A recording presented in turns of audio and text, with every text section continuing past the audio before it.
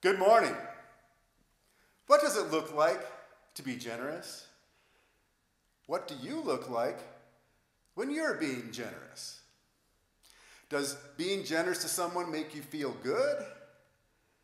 Does it make you happy? Does being generous make you feel bad? Does being generous make you feel ashamed? When you give up your talent, your time, and your resources, do you look miserable doing it? Do you make that pinched kind of sour lemon look on your face when you're being generous? Is it distasteful to increase your giving, to be more generous?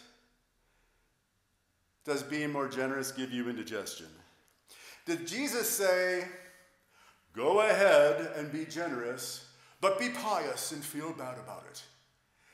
Now, I'm not the biblical scholar around here, but I don't recall Scripture telling us to feel bad about giving from our hearts, about giving from our souls, about giving of our resources and our time and our talents and our money, about giving to people in need or giving to a worthy cause. In fact, the Bible says God loves a cheerful giver.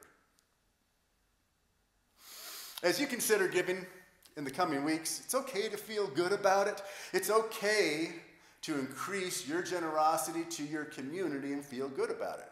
It's okay to feel good about increasing your generosity to your church. It's okay when your generosity makes you feel good. It's okay to smile, and it's okay to be happy.